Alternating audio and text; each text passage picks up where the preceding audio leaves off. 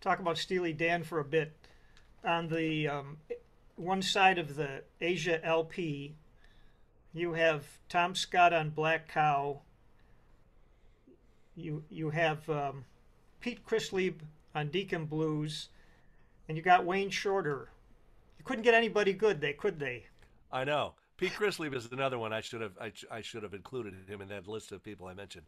Pete, I met when I was about 14 years old. There was a youth band uh, uh, initiated by Ollie Mitchell, who was a great trumpet player, studio trumpet player back in those days.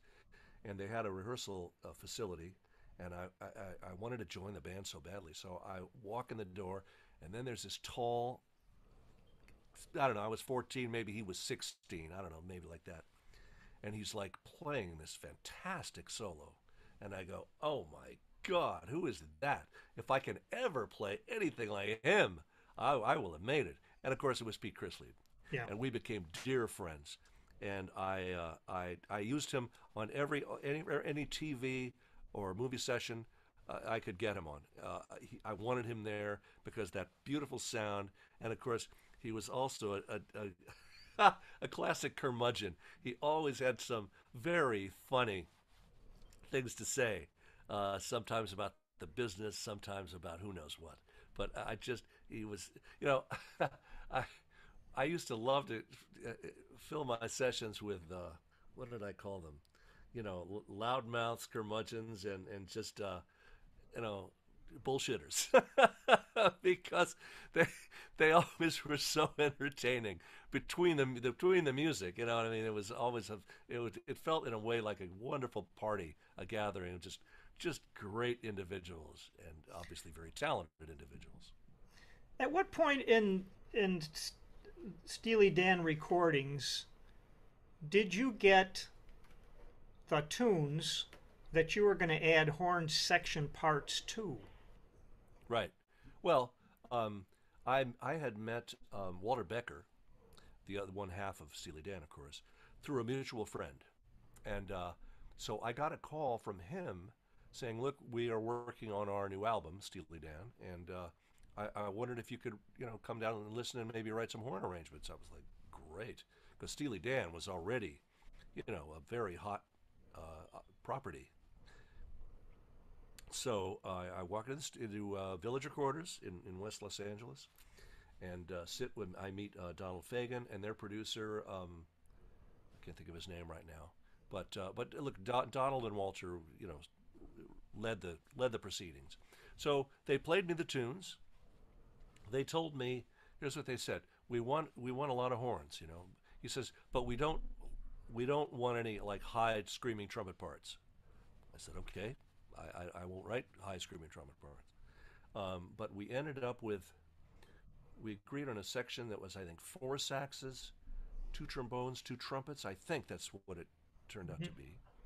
So they gave me a reel-to-reel tape in those days, of course, of the tunes, except for Asia, of course, which is the tune that has the Wade Shorter solo and didn't require any horn sweetening. So I go home and I began to write, and we had set up sessions. I hired the band, which included, let's see, Pete. I think Pete couldn't do it because they were night sessions, and he was doing the Tonight Show at the time. But I got Plas Johnson, Jackie Kelso, another wonderful saxophone player, Bill Perkins, another Mhm. saxophone player, and Jim myself. Horn. Jim Horn was on it too. Oh my Yeah. gosh. Okay, According it's to all. my notes here. I'm sure it's right if you say so. And Chuck Finley and somebody else on trumpet. I don't remember who. And Slide Hyde and somebody else, maybe Lou McCreary on trumpet, on Yes. trombone. I mean, And Plas Johnson also. yeah, yeah, Plas, of Yeah. course. So it was supposed to be. Let's see. I think we did it. We had four sessions, evening sessions planned to do all. Was it 8 tunes, 7 tunes, 8 tunes? I'm not sure. Uh, and I had written, they had given me their master rhythm parts, which the rhythm section had used to make their tracks. And if I make it technical for a second, the tune uh, uh, uh, Deacon Blues started out with a chord which was just a triad.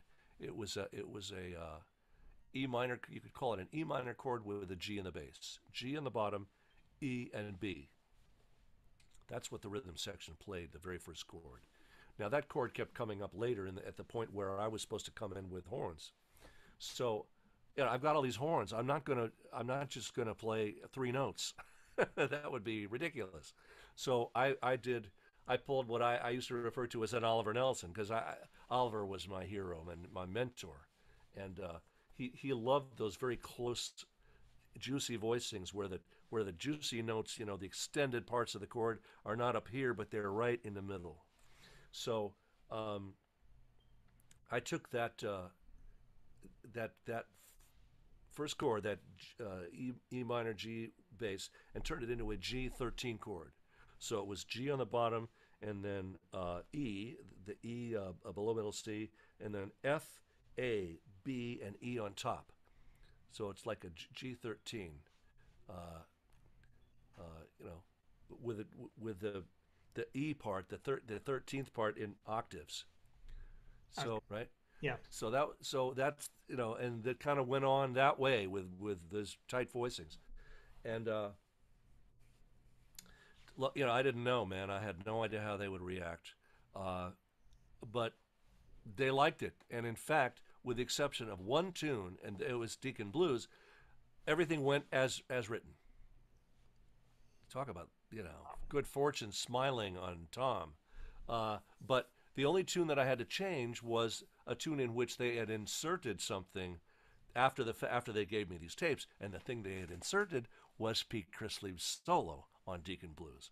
I had written something else in there, and I had to redo that and make a background, or I forget what I did. Okay. But in any case, Pete's solo on Deacon Blues is just monumental. Especially when you hear the long version and it's fading out. You're right. Oh yes, the fade licks. I know. Well, Pete was fantastic. I mean, is fantastic.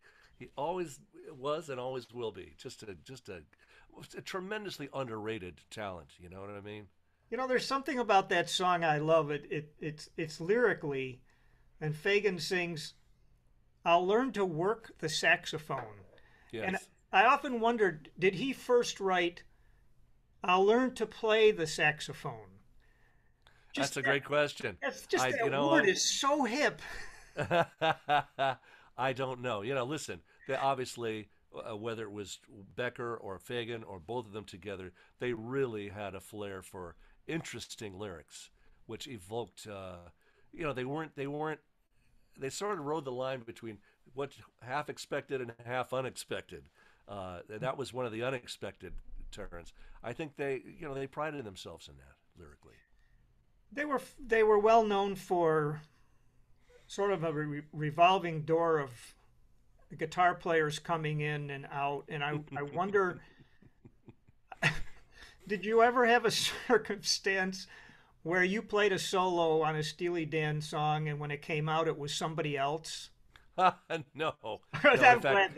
In fact, I used to say I consider myself very lucky that I made it through that week without any changes, because with the exception of Deacon Blues, because as I used to say, there's bodies of drummers, bass players, and guitarists strewn out the door and down Santa Monica Boulevard of those who tried and failed. And I never understood that, because obviously they were looking for something, and they kept trying until they got it. But the thing they were looking for was never clear to me. How different would it have been with Bernard Purdie as opposed to, say, Steve Gadd or Rick Marotta, or it would have been a little different. But how did they know that in front? I think you have to try a bunch of. I suppose you try a bunch of players, and then maybe they decided, we had it with the first drummer. So in other words, the last one to play on it didn't necessarily end up on the record. Oh, true. That's true. Yeah, I don't know that for a fact. I did a podcast with with Donald Fagen. I should have asked him that. Crap, I blew it. Here's a quote from one of your colleagues about those years, and he said, "This isn't playing, it's craft. LA is an incredible place for craft. Your soul is not usually nurtured. Well, I don't agree with that. I, I don't I agree had with a that. feeling from what you've said so far that you would not. No, no, my soul was nurtured every day. Okay. I love my work.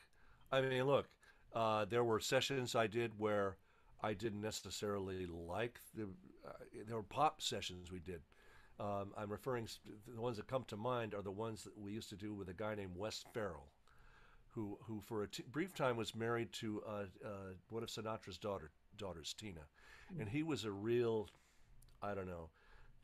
Mike Melvoin called him a starker. I guess that means sort of a poser. He was a poser. He always dressed very elegantly and had the talk. He was a fast talking New Yorker, like that. And he produced all the Partridge Family records and David Cassidy, and there were a bunch of them. And so we the horn section, which was at the time I think it was me, Chuck Finley, Ollie Mitchell, who I mentioned before, Slide Hyde, and Lou McCreary. We would go in to do the horns overdubs, and Mike Melvoin wrote these horn charts, most of them, and sometimes Jim Hewart. So even though the tune was kind of, I don't know, dumb or mundane, it didn't matter because we were there to play the best damn horn section you've ever heard in your life. So we took our part very seriously within what we were doing. We didn't know how far in the mix it was going to be or whether it was going to be there at all. We didn't really care. It wasn't our job. Our job was to go in there and play with one another, which we took great joy in doing. And whatever the music is, man, we'll play. We'll just nail it. So that was soul gratifying just to do that, regardless of this artist. Did you ever get to the point? I'll preface this by I was able to do an interview with Oliver Nelson Jr., Right. and he said that his father was afraid to turn down work, that he felt if he started turning down jobs, that he, would sink down on the list, and consequently, he just kept doing it until he couldn't do it anymore. Did you ever feel like, okay, I did 4 sessions today, maybe I should not keep doing that? Well, rarely did I do ever. I don't think I ever did 4 sessions. Okay. The rhythm section guys did. They could work from morning till late at night. That was very rare with me. But there were times, in the words of Earl, the great drummer, great Earl R&B Palmer? drummer, Earl Palmer. Yeah. He said, sometimes it comes to a point when you're in a session and it just keeps going. You go, don't want to make any more money. I just want to go home. And were there some moments like that, sure. But in the main, it was fun to be there. It was really great. As I say, I didn't work those kind of day early in the morning all the way till late at night. I can't think of one. There may have been a couple, but I don't remember. If you wanted to take a 2-week vacation in those days, was that a little risky? Well, the thing is, you've got to get to a point where you're comfortable in the fact that you have a career and you will get called, even if you take off a couple of weeks, which I did. Me and my first wife took vacations. We went to Hawaii a couple of times, and it never bothered me. Because there seemed to be the calls seemed to keep coming in. And back to Oliver. I think Oliver was wrong in the sense that, as Lou Adler said to me once, Tom, sometimes it's a good idea to keep yourself a little bit of a mystery about you.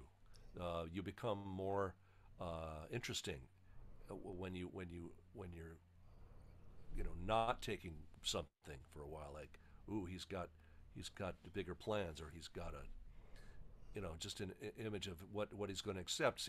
Because Oliver could have done more motion pictures, for example, but doing that show, $6 Million Man, every single week, and insisting on composing and orchestrating everything, they were on a much quicker schedule than I ever was. It was like once a week, man. There was a show, so we had like 7 days to write an entire score for us, that show. And he did drink, and I think he complicated by alcohol and working till he was just exhausted. He went home after a session, morning session for $6 million man, and laid down and passed away. That's what happened. And you mentioned almost in passing that he could have um, passed on some of the work, like the orchestration, Yes, to other people.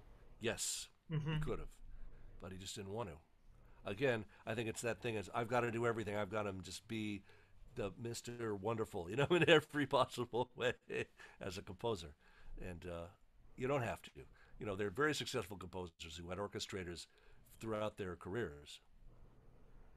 Well, before I forget, I wanted to tell you my one of my first early exposures to you was spontaneous combustion. Oh my lord! Yeah, Wow, I had the record. that was a very long time ago, Yes, a lot of and young. that was a record with it featured much of the L.A. Studio, guys, Mhm. and I think did we have a singer with that? I can't remember. Anyway, it was like the Baylor Tom and John Baylor, who were singers, and John was an arranger also, and gosh, Mike Melvoin, Jim Horn on saxophone, again, Ollie Mitchell, Chuck Finley on trumpets, uh, Slide Hyde. It may have been, I can't remember who the other trombone player was. Maybe George Bohannon, and who played drums? John Guerin played drums. Max Bennett on bass. I think maybe Larry Carlton on guitar. It was really the cream of the crop rhythm section and horns in those days. Before we get to talk about your own solo recordings, what has happened to the business? I think of all the jazz graduate coming out of the schools every year, and many of them must head for L.A. Is there any? What's the business like for them to head to these days? Not great, not great. I would put it to you this way: there's far more qualified musicians than there is work to keep them busy, and that's a problem. Problem we didn't have back then, but we have it now. The sessions are few and far between as we've gone to much computer generated music, and the advent of music that's basically free off the internet or purchasable for a pittance. There's no interest in doing a record for profit. It's just not profitable anymore. So uh, there's just the opportunities just aren't out there. So your timing was good. Thank you, Lord. Yes. Yeah. When you got ready to do a solo recording, what came first? The band, the material, or the agreement from a record company? Well, my very first album was for Bob Thiel of Impulse, and I figured out that he thought he could make me into kind of a pop saxophone player. I think maybe he thought he could get a pop instrumental hit from my album, my first album. It was called Honeysuckle Breeze, which was an original tune composed by Ian Freeburn Smith, one of the arrangers. I basically just walked in and played the charts that were put in front of me. So I guess I had signed the contract with Impulse, a typical record deal at that time. I think it was probably a deal for 3 or 4 albums, um, one per year. Uh, and of course, the record company had the option every year to pick up or drop me, um, and a royalty rate which was pathetically small by today's standards. Um, But on the other hand, that was a different era. The record companies put a lot of money into marketing, promotion, um, and advertising, and of course they did all of that uh, at a certain amount of expense to them, and they had big buildings with employees. I mean, they had a big not to pay. So, I mean, I'm sympathetic on the one hand, but uh, I didn't expect to make money off my record. I hoped I would, but uh, again, I think that probably the record contract came first, and then the session, the recording itself. As I say, the chart. There was a stand with arrangements on it, and I just played them with all these wonderful, again, sort of '60s wrecking crew musicians. Carol Kay on bass, Mike Melvoin on keyboards, Emil Richards on percussion, Jim Gordon on drums, and Glenn Campbell on rhythm guitar. He was not yet a star and was doing rhythm guitar sessions as a session player. And I think Dennis Budimir was the other. I mean, these were all the guys that were busy studio players in the pop music scene at the time. So it wasn't a jazz record, although I played some licks that I suppose you could classify as jazz. But so that's how it happened. Well, there was a time, especially in the 50s and 60s, where you could have an instrumental hit. Cast Your Fate to the Wind and Stranger on the Shore. Right, Ackerbilk. Yes. Vince Guaraldi. I remember them all well. But when you got to the point where you had a reputation and you were doing solo recordings, I'm wondering how much thought did you give to fitting into what niche? Was it going to be jazz rock? Was it, or maybe this didn't even occur to you? Maybe you were just composing music and looking for tunes that you liked. Pretty much the latter. I was in New York. I can't remember why, but I got to see Bob Thiel in his office at Impulse Records at the time, and it was time to do another album, second album. And he said, "Tom, what do you want to do?" And I said, "I want to do a jazz album with my quartet, which at the time was Mike Lang on piano, Chuck DeMonico on bass, and John Guerin on drums." And so he said, "Cool." So back in Los Angeles, I walked into United recording studio. Bob was in the booth, and his engineer, a guy named Eddie Bracken. I'll never forget him because I don't know whether he was on stimulants or what he was doing, but he was at that board, and again, in those days it was like rotary pots, that went like the round knobs that you turned for volume up and down. And he'd sit there at that board, and oh man, the guy's gonna have a heart attack. I think eventually he did. But anyway, so I went in there with my quartet and made what I consider to be a jazz album. I mean, it was a jazz album. And there's a funny story connected with that, actually, which involves the shooting of the cover. The cover was determined by Bob to, the title of the album was determined to be Rural Still Life, which was the opening track of the album, a tune that Mike Lang had written. So I got a call from the photographer one day. He says, "Listen, Bob Thiel has asked me to shoot your cover, and he told me it's Rural Still Life. So he says, I know this place out in the north San Fernando Valley where they have, horses and cabins and sort of a western little, community. So he said, let's go out there, bring your band, and we'll find a place to shoot the cover with the band." I said, "Great." So we found this cabin, it's unoccupied cabin, and we posed in front of it and took the picture, and which became the cover of the record, Rural Still Life. About 6 months later, that cabin and that surrounding area became the home of the Charles Manson family. It was the Spawn movie ranch. Wow. We got out of there just in time, I always like to say.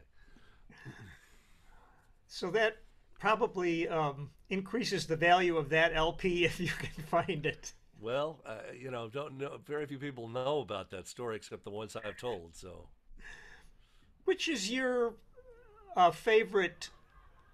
I'll rephrase. Do you think of yourself as when you saxophone player as my alto is more of my jazz horn, my tenor is more of my pop horn, or is that not relevant? it's a good question. I think in my mind, I mean, look, I play pop music on alto and tenor and jazz on alto and tenor. Uh, I think if you were to ask me to pick the instrument that I feel most comfortable about, playing jazz on, it's probably the alto. And of course, Cannonball Adderley especially has been an incredible influence on my playing and continues to be to this day. Oh, look at him! Oh man, what a player! I Oh had that Lord, ready because you and I share that. yeah, I I think he's the tops. He just absolutely, absolutely. And back when I was 57, 58, 59, of course, when all those great Miles Davis sextet albums were recorded, I have told people, I've told kids at when I teach, that trying to explain the difference between those three soloists, Miles Davis, John Coltrane, and Cannonball Adderley. Miles, and these are generalizations, of course, but it's more or less true, that Miles was very sophisticated and very played. He held back a lot. He'd go, "Papo, papo," and you just wait for the note. What's he going to do next? Actually, you create a great deal of drama by doing that. You just draw people in by playing less. Then there's Coltrane, who was on this search. They used to call it sheets of sound, but to me, it sounded like he was on this incredible, unbelievable, fantastic search. And tons of notes, and man, it was like amazing. And then Cannonball comes on, and he's like, "Hey, great day, isn't it?" Just happy, just real happy. And that's the attitude that I always related to, because that was really me more than the other people. Although as I say, I admired both Miles and Coltrane. I have all their records, and it's between those three people, Miles, Coltrane, and Cannonball. Those are the three biggest record collection parts of my record collection. Those three. and he was so effective as a band leader and a speaker. I mean, he just was Yes, so hip. He'd stand up there, and I got to see him a number of times, and I just was so sucked into him his and the vibe. music. Absolutely. Well, he was a teacher in Florida, as I Hmm. understand. But what a player, man! What a marvelous player. I still, the one that kills me from it's an album called Nippon Soul, Hmm. and there's a tune called Easy to Love, the Cole Porter tune Easy to Love. He plays at its breakneck speed, and he plays the most phenomenal solo that goes on and on. He never repeats himself, but it's just, you cannot believe the creativity and genius displayed in that solo. It's unbelievable. It's like that recording of Spectacular. That it's like spectacular. It's It but is. the I always we can get off this momentarily, but it's interesting that one of his biggest hits was, of course, Mercy Mercy, which Right. he does not solo on. No. But I like to tell my students the greatest note ever played on the saxophone is when he goes ba ba da da da da da. Wah! Oh, right? I got you. That's right. That's exactly right. It just hits you. It hits you. I see that hip-looking microphone there, and is that what you use for your podcast? No, it's not actually. I have this little machine here. I'm a artist for Zoom audio products. I use this little thing, which is Oh, the Pod Track. I I see. think it's MP4 pod track, I think it's called, and it's amazing. The microphone goes in the back, headphones go in the front, and it goes USB into the computer. So who's ever on the computer, it records them on one track and me on another. It records separate tracks inside this little machine. Yeah, I listened to a couple of them, including Donald Fagen. I wonder how you prepare for your sessions. My podcast sessions? Yes. Well, I do research. I do all the research I can come up with, and then, given all the information I can garnish, I try to ask questions that I'd want to ask, questions that I think people would want to know about, and just I list them. I list them and go try to put them in some kind of chronology. I always ask people, but the overall picture of my podcast, as I see it, is that the life of a successful person in whatever field has sort of three parts. There's the part where they're young, growing up, and then something happens that triggers their thought about doing this thing that they ended up doing so successfully. If it was something they saw, someone they knew, how that happened. There's like a flashpoint. And then the second part is that bridge. How you get from there to ultimate success. And that, of course, is always a very interesting part of anyone's life. And then, of course, discussing their success. But I don't consider myself like a interviewer on the Tonight Show where I want to know your latest outings. Because I think people need to know the story of these successful people, and that nobody was born successful. There's a lot of sweat, work, effort, and disappointment sometimes in getting there. And I want people to know that if they want to do something bad enough and are willing to put that at the forefront of their efforts, they'd be amazed at what they can achieve. To not take defeat as anything but a challenge to be overcome. Nice words of wisdom.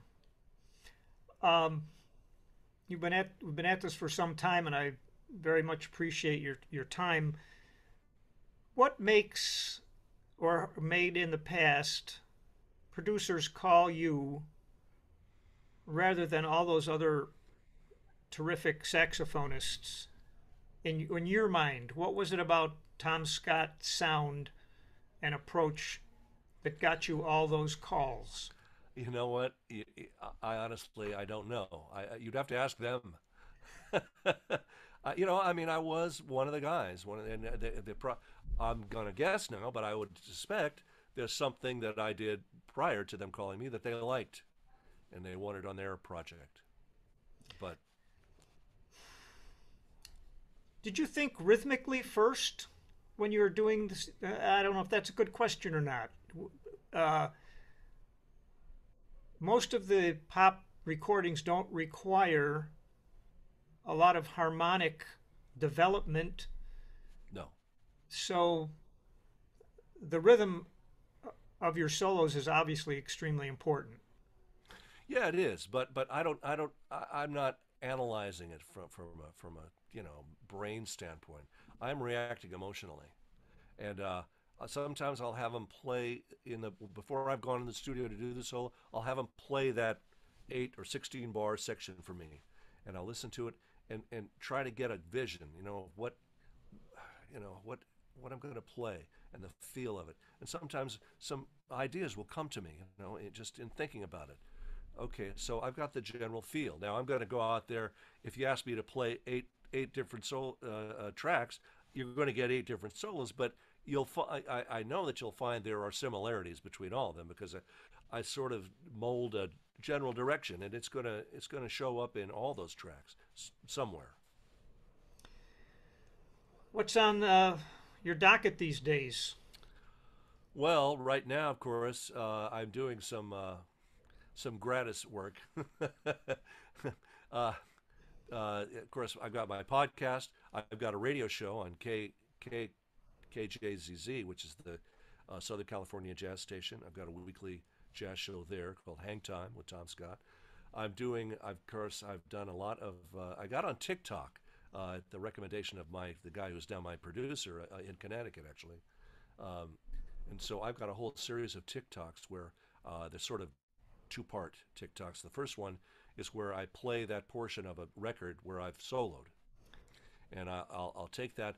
I bought a green screen, and so I will mime that solo in this green screen, and then send that to my guy in Connecticut, and he puts the cover of the album I'm playing, unlike if it's Carole King, Jazzman, or Paul McCartney and Wings, whatever it is, in the background. That's one TikTok, and then the second one is where I talk. Yes, I did play, the solo on Carole King's Jazzman, and here's how it happened. And I tell the story of going to the studio and like that. So I must have probably 30 pairs of TikToks. I'm at Tom Scott Jazzman if anybody wants to look. Nice. And so there's that. The radio show. I'm also I've got. I'm still working on my upcoming. I'm doing an album here, and probably this summer, and it's going to be. I hate to say L.A. Express because it could end up being the New York Express. We're still debating whether to do it. I'm going to New York in July to teach, as I have done 2 or 3 years back, at the summer jazz program. This year, oddly enough, I'll be teaching audio engineering, which of course I have done, but I've done it from the standpoint of a musician. There's actually 3 of us, me, and then there's a guy who actually is a full-time audio engineer. He is the engineer for Saturday Night Live, among other things. But he's, I think, on staff at NYU, where this is taking place. And the third guy is like a hip-hop guy, a loop guy. So between the 3 of us, they'll get a real full picture of what it's like sitting in a board. And, of course, I am proud to say that I am a Hawaiian Grammy-winning producer. I produced a record for a young girl named Brittany Paiva, who was a wonderful ukulele player in Hawaii, and we did a whole album with her. Some jazz tunes, some folkish kind of tunes, even one classical tune. We did the Foray Pavan, kind of in the style of the Bill Evans with Symphony Orchestra record. And except for her playing and a couple of jazz soloists that I got on the record, Arturo Sandoval, Ray Parker, and Michael McDonald did a whole bunch of vocals on one of his tunes. But the rest was all me, drums and bass and keyboards and strings and everything, and engineered it. And for that, so I do know how a board works. And of course, back in the days when I was doing my own records regularly, my engineer Hank Sicalo, well, there were other engineers, but primarily he's the one that comes to mind because I did LA Express, New York Connection, all that stuff with him. He would it was on a 24-track machine. He got 24 faders there. So he would take the front 16, which was the drums, the rhythm section basically, and I would take the back 8, which would be all the overdubs, the saxes, woodwinds, anything else. So we would mix the thing, and manually, of course, in those days. There was no automatic floating faders. Well, they were, but we didn't have them. And so we did it all manually. And so I do know the board. Oh. And so I can bring some wisdom to that area, I hope. Let me just wrap up. I forgot to ask about Paul McCartney, who over the years definitely knew what he wanted. I think of the Penny Lane trumpet solo and apparently how he vocalized it and had George Martin write it down. Right. So when you played on that Wings track, did he tell you what to play? Well, if you'll give me just a second, I can read you from a quote from Paul McCartney himself. So, in a subsequent article after the record came out, an issue of Rolling Stone, Paul said, and I quote, "We were in Los Angeles. Listen to What the Man Said was one of the songs we had high hopes for. But when we did the backing track, we thought it didn't really get it together at all. Someone said Tom Scott lived very near, so we said give him a ring. He turned up in half an hour.